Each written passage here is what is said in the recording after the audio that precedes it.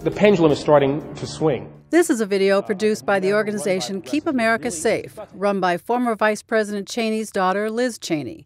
The video has made quite a stir. It criticizes lawyers at the Justice Department for wanting to have military tribunals instead of civilian trials for terrorism detainees.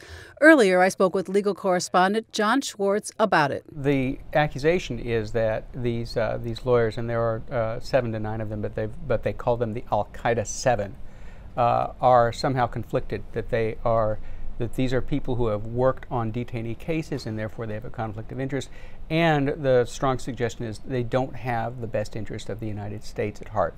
And the reaction, of course, has been huge, not just from the people who you would expect, the sort of liberal left side of the spectrum, where anything that a Cheney says is probably going to get a reaction, but also from the other side, right? But also, right, what's been emerging since early this week is that conservatives, especially many conservatives who are in the legal profession, conservatives who are legal theorists, are also offended because they say, you can't do that to a lawyer. You can't tar a lawyer with the person he represents, because the question of representation is a fundamental principle. It's a fundamental constitutional principle. Why do you think she did this?